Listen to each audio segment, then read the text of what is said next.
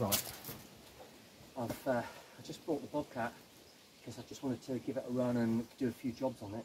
I just went over a bump on the way in, and something burst and it's dumped the entire contents of the water coolant tank onto the floor. And I found this Jubilee clip at the bottom, and I think one of the coolant hoses has come off or broken. I think I've just found it, and it's I don't know if you can see that. Can you see it? I can't see it. It's really sunny today. It's there. Anyway, it's come off. I've got to prat about getting it back on.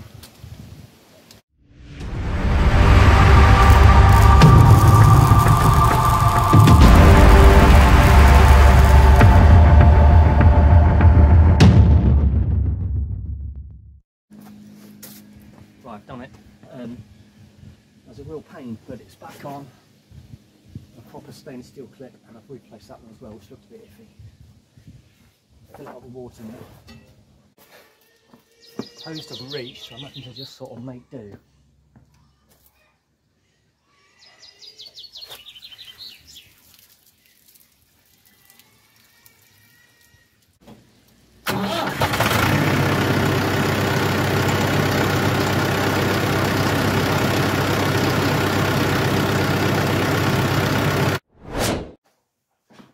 Okay, after that interlude there of Bobcat buffoonery, I'm back to the plot. I haven't got my watch on, but it's taken quite a while to get that sorted.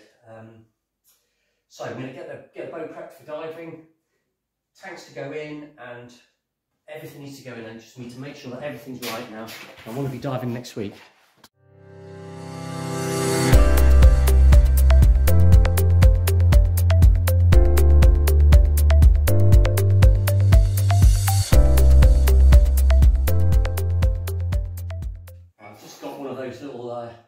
Inserts fits into the ding fitting on this tank, and that turns it into an A-clamp fitting. So I can do this.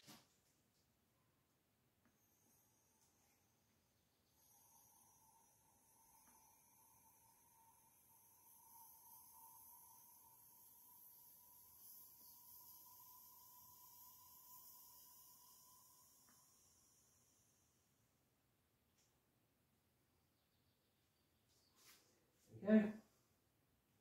That gets really warm as that air squished into it.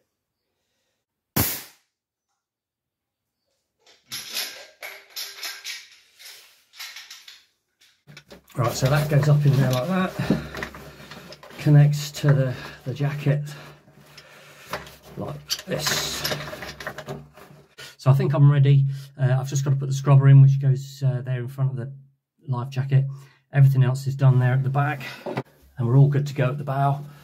So I just need to top up the motors, which I'll do the day before, and also charge. Everything is, I am charged, but I just give it a final top up just before I go. So I'm hoping to go next week now.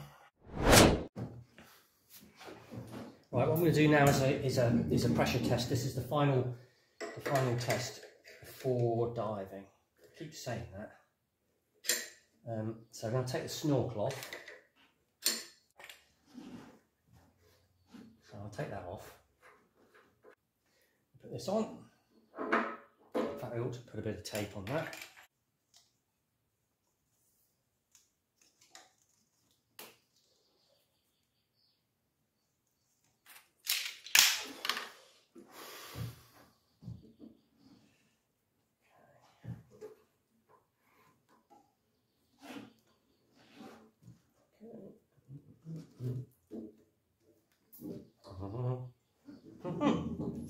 Right, so now I'm going to put the O-ring and clamp hatch shut.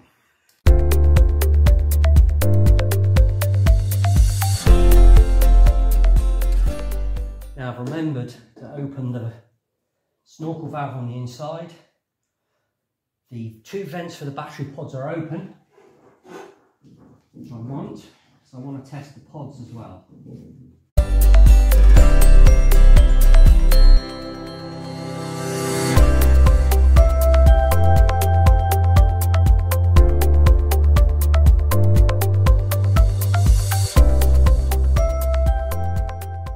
So I've zeroed out the two gauges. It's a bit difficult to see with the light or whatever through the window, but you can see that the PSI gauge there is at 0, and the normal barometer is actually at 1050 millibars. It's actually a really high pressure today. Anyway, that's besides the point. So I've zeroed that out. You can see that with the white blob. So I'm going to drop the pressure in the boat now. Right, this really isn't it's not very sophisticated, this, I'm afraid. But I'm going to suck the air out and close the valve. So, and I've remembered to open the valve on the inside.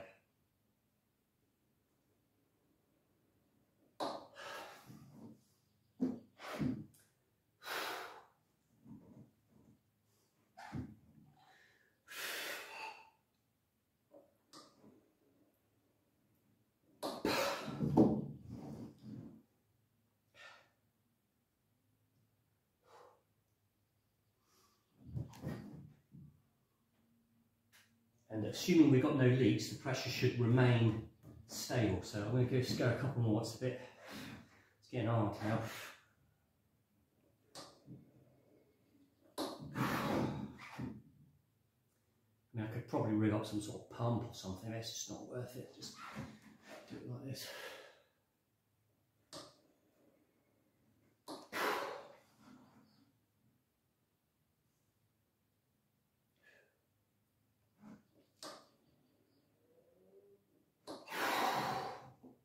Go one more before I check.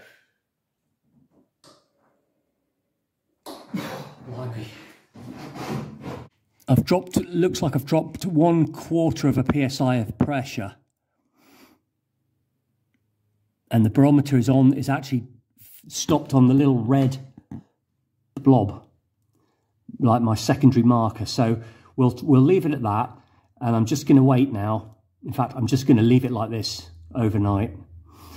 But I mean, it doesn't look like it's moving, so there's no obviously large leak, but there could be just a slight tiny tickle. But it does look like the boat is tight.